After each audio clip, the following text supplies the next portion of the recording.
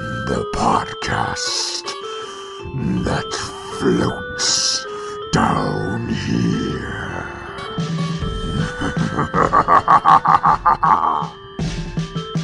Hi, I'm Melissa, your Stephen King veteran. Hi, I'm Ben, the Stephen King and horror film fanboy. And hello, I'm Luke, your first-time Stephen King reader.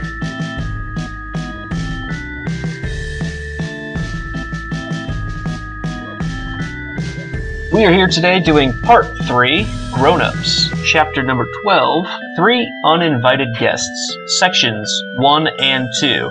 This chapter was 27 pages, and that is 2.48% of the entire book, and these two sections combined for 9 pages, which is 0.83% of the entire book. Henry Bowers, locked up in Juniper Hill since 1958, began to hear voices in the moon. He heard the voices of his long-dead childhood friends, Victor Criss and Belch Huggins. Sent away for murdering his father, Henry was also blamed for the deaths of Victor, Belch, Patrick Hochstetter, and Veronica Grogan. 4 voices taunted him. The voices of the losers. Later that night, a still 12-year-old Victor visited the dorm where Henry, his Blue Ward inmate buddies, and his trusty nightlight were sleeping, or trying to. Victor convinced Henry to break out and head back to Derry to pay him back, promising revenge on the losers. Victor appeared as a Doberman Pinscher to the guard and helped Henry sneak away.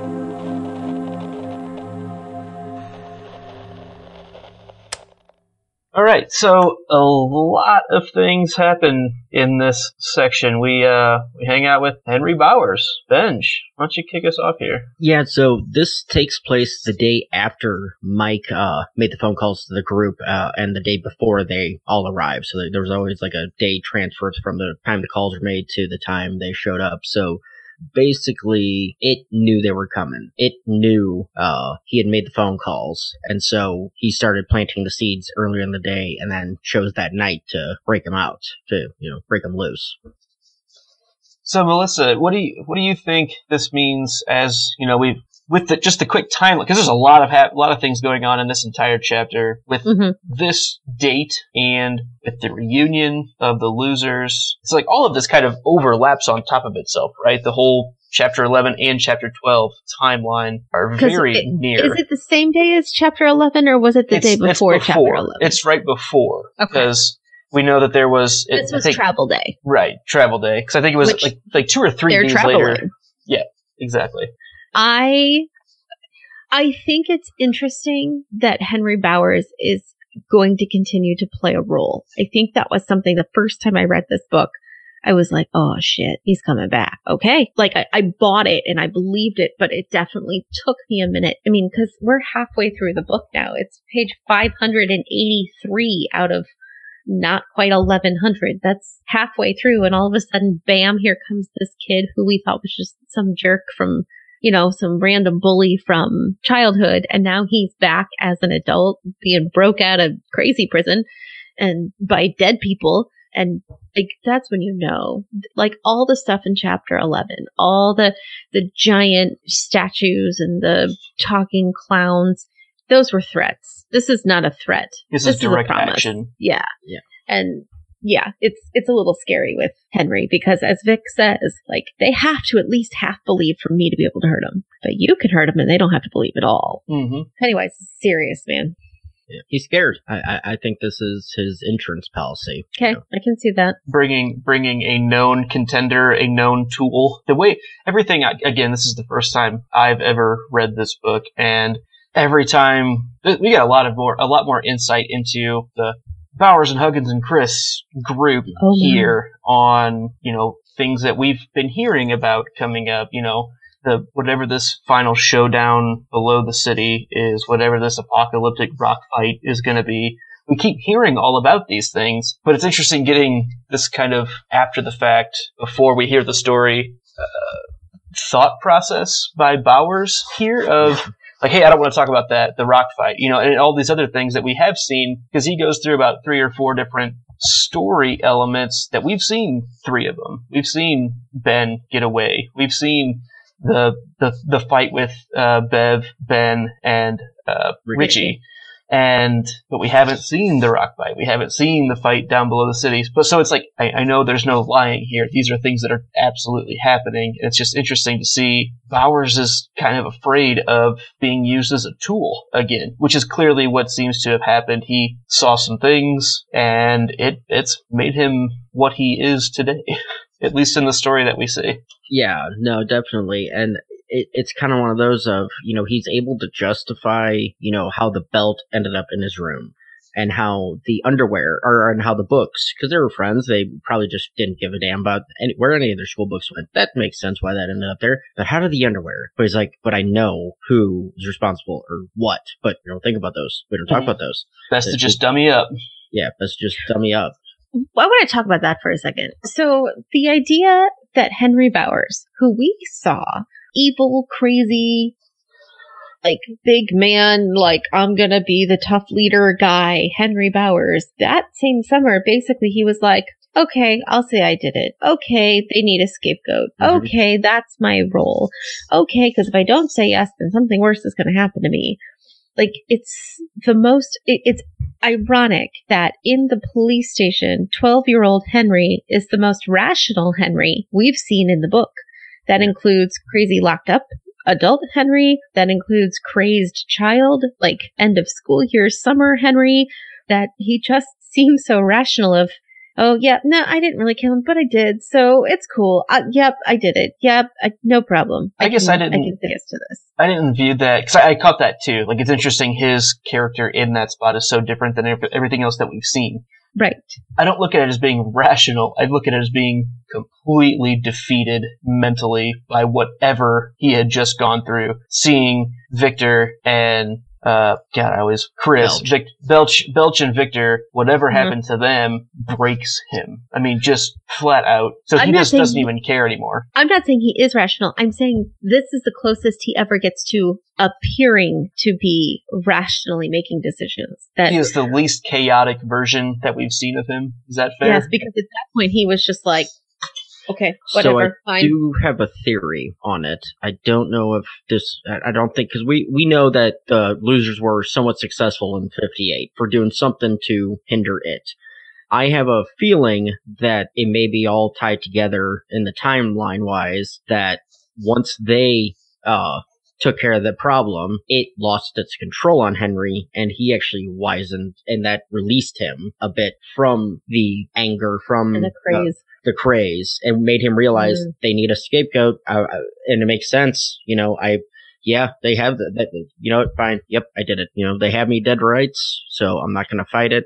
I think Luke, you might be a little bit onto something. He's broken from what he saw, but I'm going to play up that, because I've been hearkening on this the whole time, that it has a lot more effect on the negative, on people, just like from chapter 2, where I don't think any of the bullies would have actually killed Adrian Mellon, had it not had its influence factoring through him. And I think that plays into a lot of what Henry is going through. And once that was released, he wizened up. And I don't disagree with you, Benj, because, at one point when he was saying, yes, he had killed Patrick, yes, to Veronica, yes, one, yes, all, not true, but it didn't matter. Blame needed to be taken. Perhaps that was why he had been spared. And if he refused, and it trails off. So, yeah, that's probably the most rational thought he has is, if I don't say it, like, what the police are going to do to me is nothing compared to what could happen.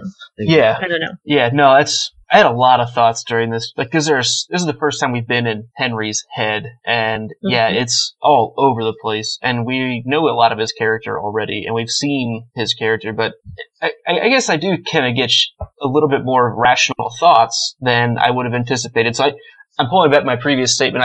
I'm coming around on what you were saying, Melissa. He is actively thinking through, weighing these options, where everything else we've seen from him is just in the heat of the moment decision or not decision. Right. He's actually thinking, and there's no passion. It's okay, well, I know what will happen to me if I don't just become this scapegoat for it. And that seems way, way worse than just letting this happen. And, oh yeah, sure.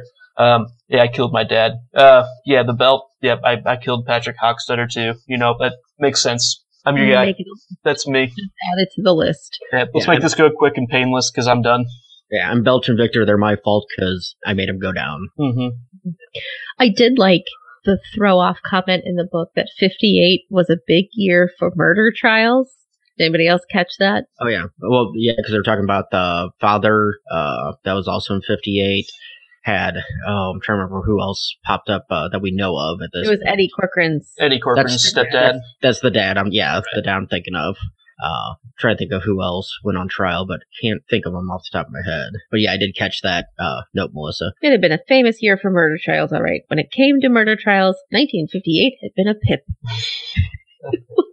It's a random line about, oh, yay, murder trials. It's like 96 with O.J. Simpson around here, right? Like, Yeah. 58 was a big one. So, all right, can we talk about the moon? Yeah. So, do you guys know what a ghost moon is? Well, the book says it's when you can see the moon in daytime. Yeah. So that's not a real thing. Like it's a poetic thing that he's doing there, calling it that. It's because like I heard it and I didn't hear him because again I'm just going through the audiobook and I missed him referencing, he saw it in the daylight, a ghost moon. So I hear the ghost moon and then I started paying attention. I'm like, well, what the hell is that? So I quickly Google it. Nothing comes up. It's like it like brings you all into like lens parallax stuff and like double moon type things. And I'm like, this is not a cosmological term. It's not like the hunter's moon or like like any of those like blue moon. Like it's not like one of those seasonal type things. It was just and once I actually went back and was saying my notes, I read through it just to highlight things. I saw that I was like, oh. If I just would have stayed with the fucking book, I would have got there right away. Right. It's basically like Henry's, let's be honest, he never had schooling past 12, and even the schooling he had up through 12 wasn't very good. You know what I mean? His uneducated, very twisted and kind of deranged mind naming something a little different than you're used to. Yeah, I liked it though. Because once it was described as pale, up in the sky where you normally wouldn't see the moon. Like it was, I liked it. It's good term. So let's get on to, so he's using the hoe, right? And, they're working on the peas, right? And, the counselors, quote unquote counselors is what they're called. They're really more like COs, right? Correctional officers. And they carry rolls of quarters because those are non-fatal weapons. Yep. That's just fucking awful. But and also not true. Right. Yeah. And they all hit in the exact same spot, right in the back of the neck, which, yeah, fine, it's not going to kill you, but that will paralyze anyone. True, fine, yes. It just sounds painful. No, but if you hit right in that right spot, oh yeah, you're paralyzed, and like we see later in the chapter about Arlen. Yep. Yep, Arlen Weston, who starts having convulsions later on. Yeah. And I want to talk about the other mental patients as well in a minute, but the main thing that I really picked up on this, and I see that Benji has a very similar note, it's always a group of 3 for these bullies, or whatever these are. In Chapter 2, we had Webby, Unwin, and Dubé. Every other time with the 1958 kids, it's always been Bowers and Huggins and Chris. And now we've got this Fogarty, Adler, and Kuntz, who are the worst 3 of them all. And it sounds like the other officers or whatever were probably pretty bad too, but the fact that it was 3 specifically hell, this is Bowers calling these guys out. Like they've got to be pretty bad, right? Pretty sadistic in their treatment of their patients. Yeah. Because, a couple things I have, because I saw your note, and that's where I kind of built my note off of. But going into that mindset, especially back in the day, this is 1985, so before the shutdown of a lot of the state-run asylums and everything, where people were just kind of tucked away. Yeah, the people who couldn't get a job as a police officer, as a correction officer, well, you can go deal with the crazies. And usually there's a reason why you weren't allowed to be a police officer or a correctional officer, because you have anger issues or anything like that. So put them with that because the mentally handicapped and mentally challenged are always the highest victims of assault and sexual assault and just mishandlings and everything, because no one's going to believe them. Who cares? So they put the psychos in control of them. And when Henry Bowers is calling out, the corrections officers or the, whatever they're called, that is saying something, because he's never seen anything that bad. And he's been, like the worst of the worst that we've seen as a kid, but even they're worse than what he could have imagined. If he not gone to jail, he probably would have grown up to be one of them, is an easy I agree with that, but I wonder, since he did, he's probably a lot softer. Yeah. Would have been, don't you think? Oh, Sorry, yeah, I'm absolutely. completely taking subjects. Random thought. Go back. I think it fits both the conversations that we've had. I think after whatever Pennywise does, he is softer, so he doesn't fit that mold like he did before that. He was big dog, and then he saw a true vicious dog with Pennywise. I want to rephrase my word. I don't want to call it softer. I want to call it broken. Sorry. Yes, I completely agree. Oh yeah, no, absolutely. And now going to your other note, Luke, of the power of three, with the three bullies. Right before we jump on that, one thing that I wanted to touch on with the mental asylums and things like that. If you've never read Catch-22 story, do it. There are some really, really cool things in there. Well, not cool, interesting topics that I think kind of fit into the treatment that you were just getting at. So definitely check that book out. So going to your point of the power of three, with the three bullies, I had to make sure to stop and count all the people that were named during the hoeing. And you have Henry Bowers, first of all, number one. George DeVille, who murdered his wife. Jimmy Donlin, who killed and ate his mother. Benny Billy, pyromaniac. Franklin Del Cruz, who raped over 50 women aged 3 to 81. Arlen Weston, who's a bit slow because he got hit a little too hard back in the day. And one that gets cut off because we don't get the answer. At least one more is how I read that. So there's 7. There's 7 versus 3, which are both prime, magical, mystical, prime numbers kind of thing that, it's, and I think it's a play off of what you were saying, where there's always 3 bullies. There's 7 together that maybe they could help each other. 7 victims that can work together. Yeah. Makes me worried that we don't have Stan. Oh, Stan. So, can I just make fun of Henry's teeth for a minute? Go for it. So there's a lot of teeth talk in this chapter. There was. They started falling out and rotting when he was 14. First of all, what the hell happened to him at 14? Like, I get that he was all in prison or locked up in, what was it, Juniper Hill or something, but dude, come on, like, you're 14. What you been doing to your teeth? Although it's Henry, so probably not doing a lot of self-care beforehand. But the description of them, it says they looked like the pickets in a fence outside a haunted house.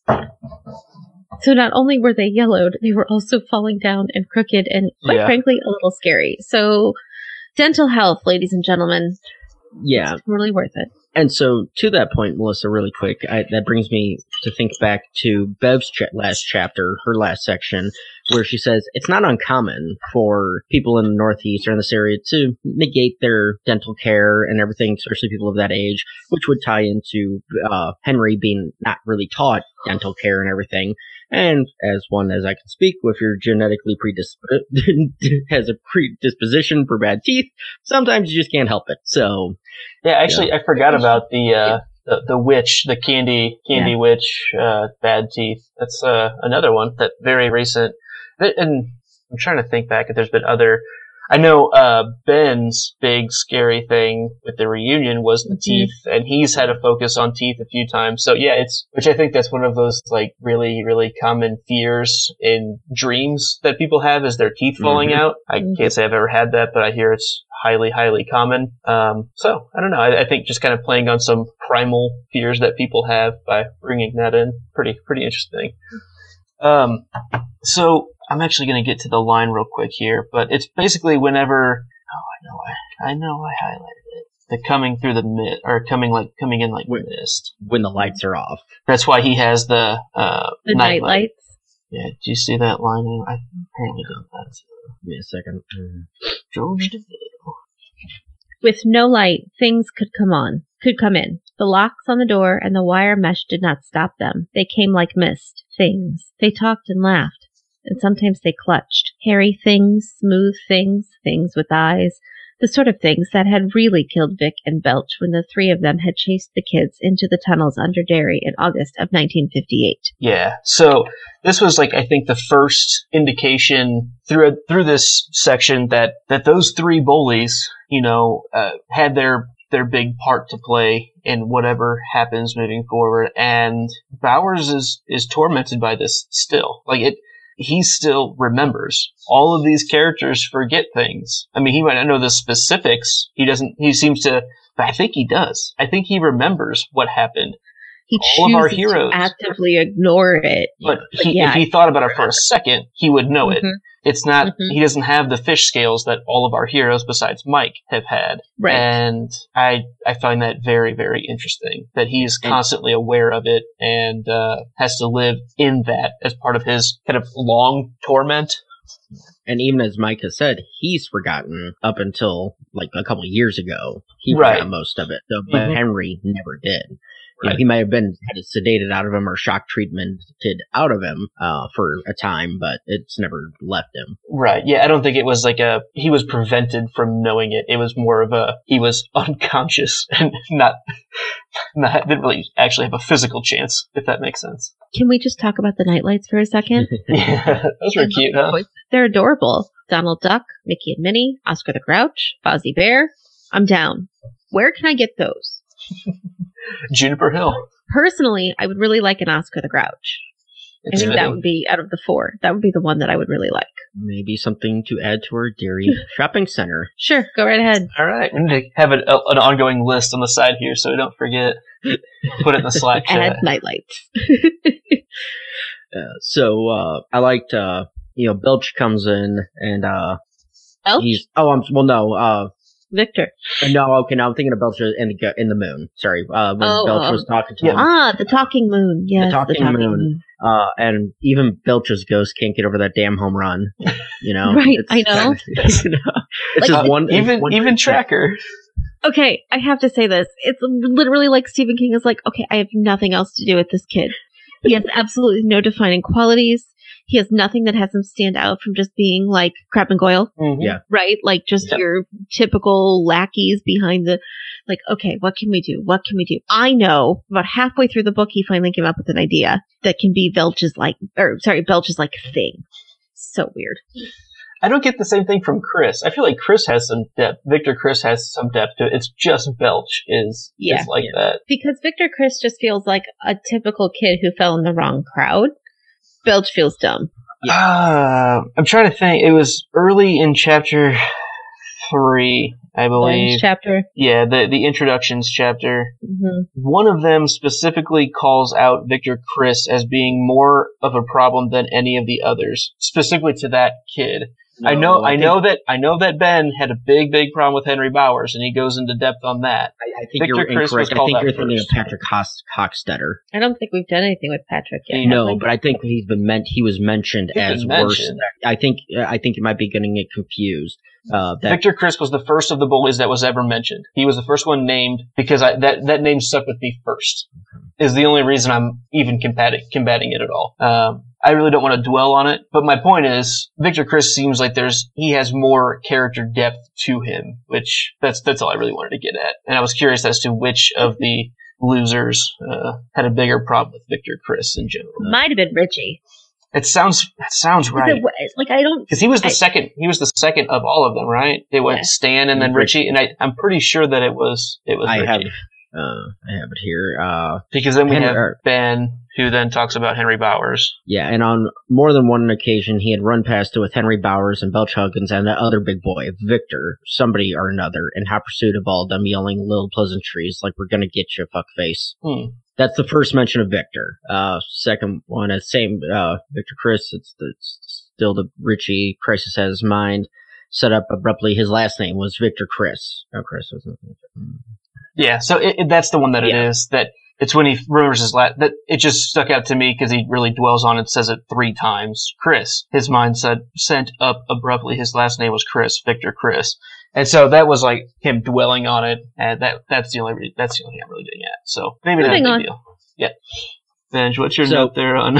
So I think me and Melissa have a similar thing. I just looked up at hers, but Kuntz's lunch. Okay, so this is like the first food description to make me shudder. Peanut butter and Bermuda onions. Bowers is right again, and that he should be locked up for being that crazy. So I think Melissa actually has. The quote was, "And they say all the crazy people are locked up." Yeah. Mm-hmm. Yeah, because that is like the most disgusting thing I could probably imagine. Add mustard and then I'd just vomit. So. I like peanut butter. That's about all. Don't ruin peanut butter. So we see Bowers getting tormented, right? He starts thinking back to the losers, and it seems like he's being specifically tormented by 4 of them, at least that happened here.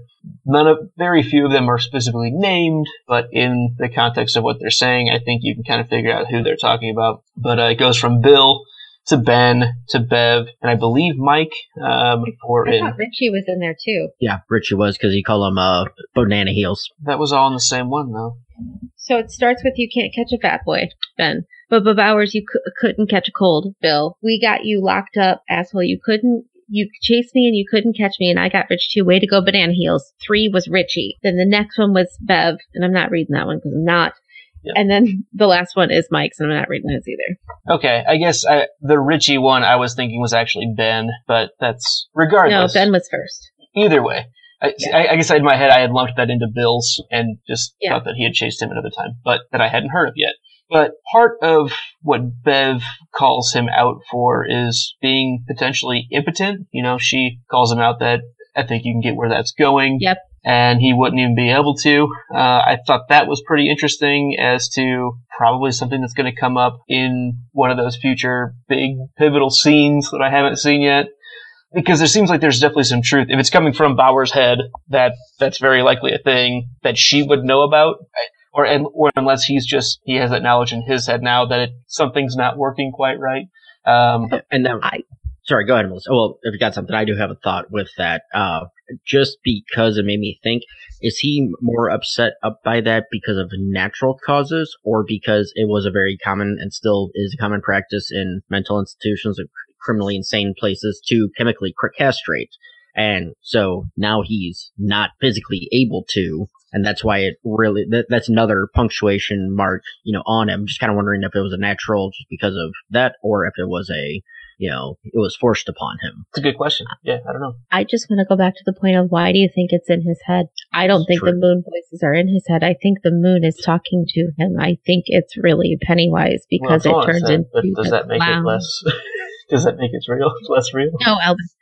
My point is, I don't think it's his brain feeding those things necessarily. It could be, or it could really be Pennywise. Like, do you know what I'm saying? I'm not disagreeing with your thought. I'm just saying it isn't necessarily coming from his brain. Although, it might be like the whole pulling your fears out piece. Right. But that's kind of where I was going. Not happening in his brain. Yeah, I think he was absolutely having a Pennywise interaction, but that, Pennywise is pulling ideas from his head to get into it, which then means that these almost have to be thoughts that Henry has, or at least twist them in a way for him to believe instantly, or else it wouldn't be as effective. So that's when I was saying these are thoughts that he's had. I'd mean that they're also being applied proactively against him. As opposed to his brain is manufacturing this conversation. Yes. Okay. So, yeah, that kind of goes into another Harry Potter tie-in. So now not only is Pennywise a Bogart, but he is also a Horcrux, pulling thoughts from and using them pulling thoughts and using them against. I was thinking more like a pensive. Fair. Yeah. All three have that similar characteristic, right? Yeah. Ooh, yeah. Okay, jot that down. There's some Harry Potter theories in there. I need to start unpacking that. So, but anybody got anything before we get into when Vic starts walking him up? I just want to talk about Victor and his head being torn off and sewn back on. I do have, so whenever Bowers finally loses it, shouting at the moon, basically he just his mind blows up basically, and then he gets the quarters to the back of the head. But with that, it clearly turns into the clown face at the very end. And he's saying, I need you to go back to Derry, Henry. I need you to go and kill them all. And, oh, man, good stuff. And Henry says no. Henry doesn't want to, or he at least tries. So, again, one of the things we talk about on other shows, but he's showing gray. As we're talking about, he owned up to his wrongdoings and took blame for stuff he didn't even do. He's showing a grayness at this point where he doesn't want to, listen, or he doesn't want to follow. You have to go back, Henry. You have to go back and finish the job. You have to go back to Derry and kill them all. For me. For then Fogarty, who had been standing nearby, yelling at Henry for almost 2 minutes. And then he whacks him. And as he's passing out, he says, kill them all, Henry. Kill them all. kill them all. So where does it say he fights back? I guess I was just misreading it. I misinterpreted it because I could be wrong about that. I just kind of, where he was shouting at the moon, I guess that's where I kind of interpreted he was shouting that he didn't want to. Or Henry begins to scream not in fury but in mortal terror, and the voice of the clown spoke from the ghost moon now. Okay. I think you could say, I can see where you're coming from. I think that's a valid thing that he doesn't really want to. I think that's fair. I don't know if I agree, but I can definitely see that interpretation, absolutely. So, so let's get into Victor Criss. What an entrance. Right? Good job. I like it. I like the stitched on head. I like that he's still 12. Big fan of the Victor Criss guy. Mm-hmm. I mean, he's dead and creepy and I don't want to see him. But if you're going to make an entrance, that's the way to go. Yeah, well done. Ben's thoughts here? Mine kind of goes to later in the towards the end where they're walking out. Okay, we'll jump to that in a minute then. Pennywise definitely seems to be using the Victor Criss puppet pal of to convince Bowers to go and finish the job. And this is where one of the two lines that I think Melissa was kind of referencing earlier comes in. And it basically gets into things that we've seen, and I have some thoughts moving forward for this, but I can take care of them if they only half believe, he said. But you're alive, Henry. You can get them no matter if they believe, half believe, or don't believe at all. You can get them one by one or all at once. You can pay them back. And just before that, Henry is kind of like, they can't hurt you, Henry said, understanding that he was talking to more than Vic. They can't hurt me if they only half believe, Vic said. But there have been some distressing signs, Henry. We didn't think they could beat us back then either. So we get into this every time we've seen a Pennywise victim show some confidence or fight back. I think that comes into this discussion of the belief in it, and I don't know which way it falls. The way it's written here, I don't know which way actually works, is if you fully believe or if you don't believe, which one is more detrimental to Pennywise. I think it could be just argued either way from what I know right now. Well, so how I take it, just off this particular reading, if they don't believe at all, it doesn't seem like Pennywise can do much to them directly, that he has to use other means to get to them. That's why he's getting Henry. So if the adults don't believe, he's going to get them by using Henry. If they half believe, he can get them himself.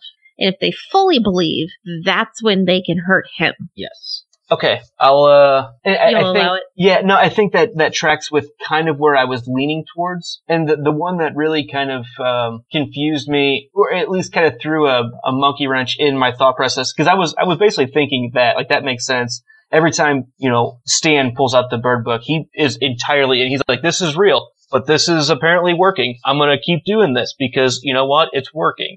And the one that throws me off a bit is Eddie Corcoran. When he gets chased by the monster from the Blue Lagoon, and he's like, there's no way this is possible. He's actively saying, there's no way this is happening. And he's absolutely fighting it. So that's where he still just gets slaughtered, right? Just decapitated. I think what I'm pulling from what you were saying there, I agree, and that was more of a half belief. He was trying to convince himself to not believe it, which probably would have worked. If he actively could have shut it out and actually believed that he didn't believe, then maybe he could have gotten away, or it would never even had a chance to get that close in the first place. So that might make sense in my head. I don't know yet. And I think that tracks with our idea of the kids are almost like genetically predisposed to believe because they're children, but adults lose that ability as they get older. And so for the adult, because they lose that sense of wonder and magic belief and just in general the awe of the world. And we've talked about this many times before, but therefore it's easier to get the kids because they always live they live in a constant state of half belief all the time. It just takes that one bit of proof to pull them in. Whereas adults live in a constant state of disbelief. Yeah. And so to try to get them even to half believing without taking them all the way, Pennywise needs them right in the middle. But he's got to be careful and that's probably hard for him because he's used to people just living in the middle, or used to getting kids who live in the middle, and then he can pull them over and he can use it. But he he needs to move the adults without moving them too far. And one way he can keep them in the middle is to distract them by giving them Bowers to worry about as well, to where... Or instead, even if they don't believe. Yeah, or instead, but say they're on the path to full believing, but then they have to deal with that. They can't actively think, and brings their, it's a weird, mindset, but I could see that working where he's like, this could, distract them enough to where they still believe, but they don't, they're not a threat. Okay. So we also see Bowers kind of show some signs of his old hardness. He kind of lays into Victor for a second here. And it's like the first, I think, actual hit. This is Henry's first resurgence of old Henry a bit. We see the old hardness that made him their leader kind of come out a little bit with Victor there. It seems like all of these characters are reverting in some ways. And this is the first indication that I got of him doing that. This is the first chapter we've had with grown-up Bowers. But I feel like I got that feeling there. So here's the line on that, don't talk about that, Henry shouted at Vic. And for a moment, all the peremptory hardness that had made him their leader, was in his voice. Then he cringed, thinking Vic would hurt him. Surely Vic could do whatever he wanted, since he was a ghost, but Vic only grinned. So, yeah, and that's what Pennywise / Vic wanted. They wanted to get that leader back. They wanted to get that hardness drawn back out of him, because he's his tool. Yep, keep provoking him until it showed up, right? All right, Benj, what else you got here? So, kind of going back to my other comment, so it's a super boggart. As, we said before, he can project different images to different people, but I believe this is the first instance where we get confirmation of simultaneous visions. So, Benny is laying in bed. No, I'm sorry, not Benny. It was, who was the one that saw him? Jimmy. Jimmy was laying in bed, looked up, saw Henry walking with Vic, but what he saw was Henry walking with his mom. And he starts screaming, "No, Ma, no, Ma, no, Ma." And as the TV went off, Kuntz comes in and sees Bowers standing there, but standing next to him is a clown with a Doberman Pinscher's head. So you have Jimmy screaming, seeing Mom, you have Henry seeing Vic, and you have Kuntz seeing a Doberman Pinscher clown, all at the same time. Now, I know it did make me think of the Bill and Richie scene where it switched perspective, but we never got that actual at the exact same time. You're seeing this and you're seeing that. It was implied, but this is the first time I think that we can guarantee where he can multifaceted hit different mentalities and different fears. And, I'd say the only thing that's close to that is the reunion, but then everyone else can see everyone else's thing too. So that's a similar skill set, different application. So, but I'm with you. Exactly. And then also he's being friendly to one and evil to two others. Mm-hmm. So he can differentiate that. So it's not just a one piece entity kind of thing. As in, like, I'm scaring everybody and they're gonna project what they see on me. No, I can change what I'm doing and how I'm interacting based on each different person simultaneously. Exactly. So he's a boggart. He's Galadriel because he can talk to everybody in their own head simultaneously. Yeah. All right, I'm adding that to the list. Okay. He's a Horcrux, so I'm sticking with that one. I like that one a lot. So, I really feel like he just needs to get like the Lord of Light behind him, and then we've got all the fandoms.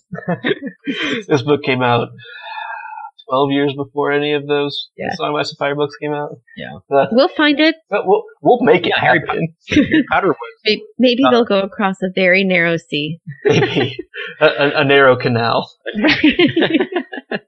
It's very eerie. So I have one final note on this section, and I've had this note for about 4 months now, sitting here waiting. We've actually known about this escape since Bill's chapter before the reunion. In the car ride with Dave, they talked about a mental patient who's supposedly dangerous escaping from Juniper Hill. Mm-hmm. And he had escaped the night before Bill had arrived. And so I've had this note. I'm like, okay, I'm like, I can't put it into that chapter because I don't want to spoil anything. But yeah, I thought that was very interesting and well put in. Like, I'm sure, Luke, you probably didn't pick up on it or remember that. No, I just figured it was Sirius Black. True. Right. So I just wanted to point that out. Yeah, we've known about this for 2 or 3 chapters now. Yeah, it feels like that was a long time ago. Yeah. But I did, and that was only 3 chapters ago. Two chapters ago. Right. Yeah. Well, 10, 11, this is the third chapter since, is what I was getting at. But mentally, I'm 3 chapters ahead now. And it was... Arguing math with me, I can't even. Calendar math is different, okay? I don't like calendar math. But I'm glad that I saw this note while I was taking my notes, and I went back and listened and read that part again. I was like, oh, yep, sure enough, there it is. That's pretty fucking obvious, like perfectly timed that it was the day before they actually get there and he's dealing with the cabbie. I was glad you put that in there.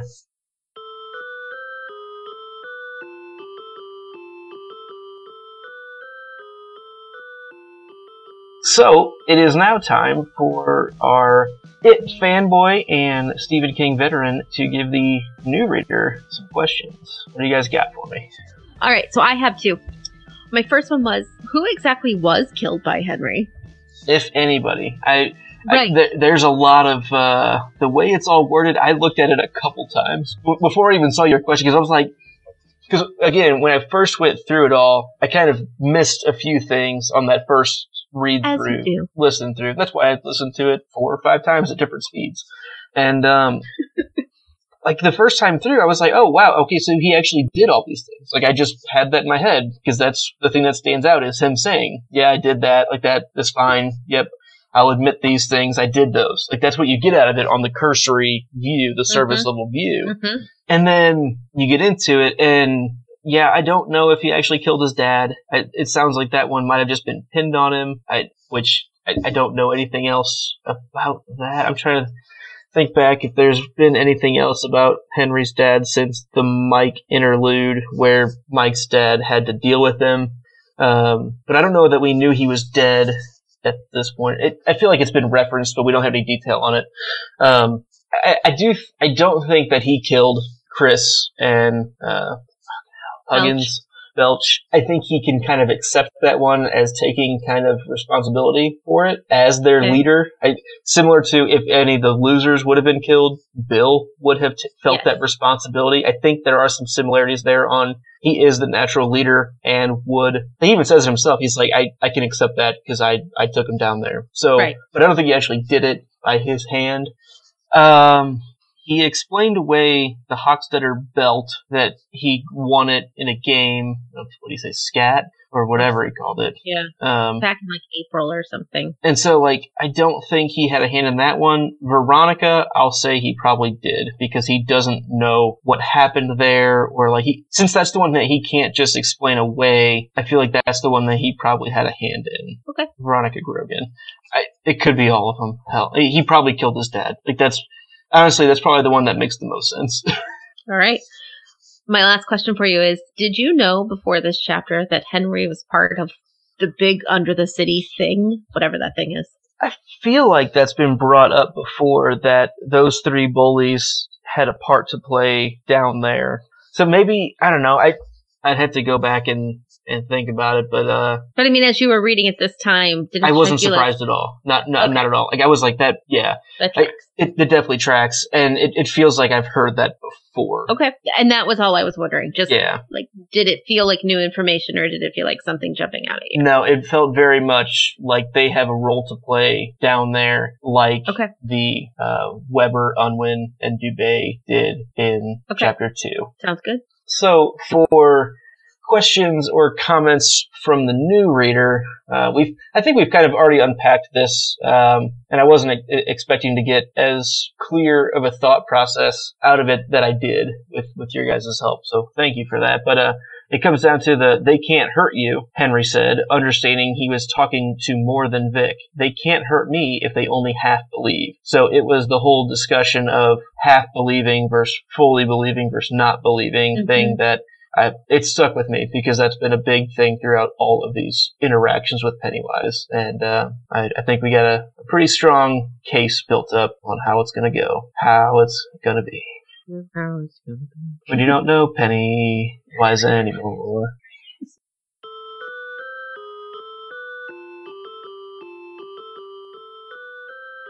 All right, let's get into our favorite things. Ben, well, my new favorite thing might be the It Rock you've just started, but It Rock. Oh man! All right. Yeah, the It Blossoms. You know, we've got Pennywise blossoms. Lane is in my ear. I was singing, float to my sewer. You will float to. You're coming home. Really, we could just sing 99 Red Balloons and not really have to change much. That's what it's about. I'm pretty confident in that. Especially in the original language. All right, Benj, what was your favorite thing this chapter? My favorite thing this chapter was Henry actually owning up and admitting to the murders, even though he might not have committed all of or most of them.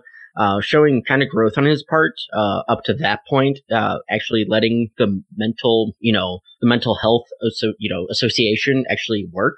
I mean, granted, it was in a very underhanded and it was in a very underhanded and bad way, but it worked to kind of calm him down of his evilness, at least on a cursory level. Yeah, I think that's pretty fair. Melissa?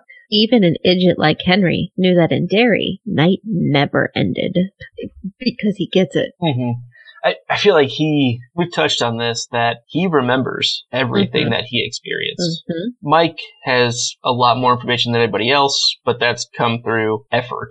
He still has 2 weeks missing. Right. This is just experience. This is just he knows it. And I wonder if that's more of a part of, he was one of the tools. He was on Pennywise's team until he, as Benji kind of pointed out earlier, potentially fought back or didn't want to be anymore. I'd say lost the connection. That's fair. So right, now I'm picturing Pennywise Letterman jackets. I'm good. Keep going. My favorite thing here is the whole discussion that we've kind of already gone through, but it stems from the line, I can take care of them if they only half believe.